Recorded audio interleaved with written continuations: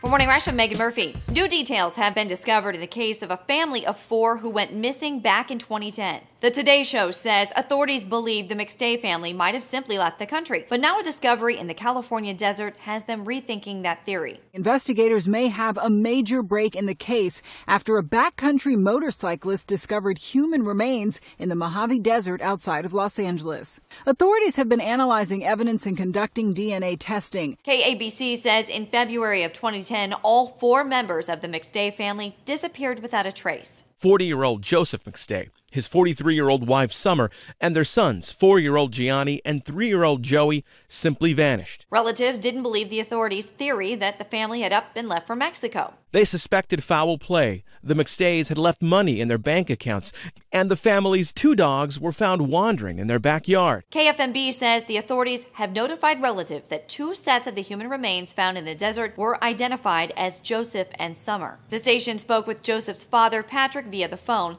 Patrick said he suspected something bad had happened to the family when he never heard from his son in the last 3 years. He would not have left or done anything without calling me or his mother. And for this time, for almost 4 years now, he would have picked up that phone or he would have got word to one of us that they were out there and okay. There has been no word yet if the other 2 sets of remains belong to Gianni and Joey.